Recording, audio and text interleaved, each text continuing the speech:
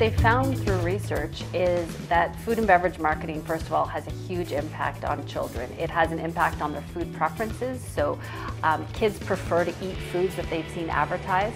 It has an impact on their food intake, so they're actually going to choose to eat foods that they see advertised more frequently.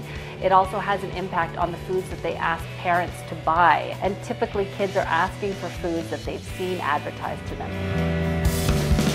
We would go to the grocery store and my children would want to buy a cartoon character package, not necessarily because of what the food was, but what the packaging was.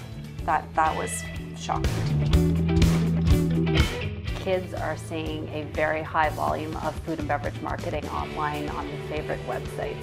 And the majority of this advertising is very, very unhealthy. Over 90% of the ads were actually categorized as unhealthy. It's online, certainly. It's in the schools, in the schoolyards, in recreation centers, on billboards, in hospitals, basically in any location where children gather, there's going to be marketing that is targeted at children unless it's been restricted.